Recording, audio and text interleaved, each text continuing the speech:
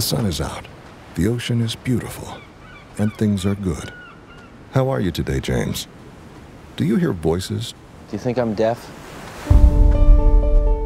This is a story about an actor. He was really something. Who is no longer acting. I'm writing now. This is a story about his sister, who floats in and floats out.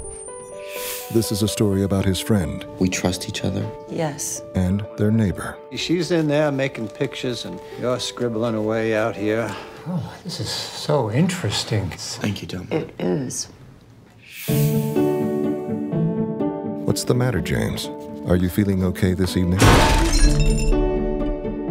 Do you think James is doing okay? Officer, I'm awfully sorry. He's a good boy.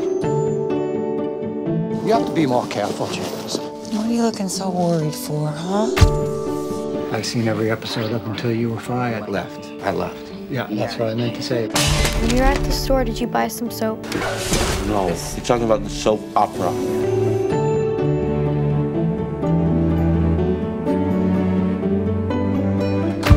I just worry about him sometimes. People don't understand how sensitive people are, and others don't understand it, so they just run roughshod over everyone. Who are you talking about? I'm talking about everybody. So alone out here in the cold. Doesn't feel alone. Doesn't feel alone. I like the sound of the water. I like the sound of the waves.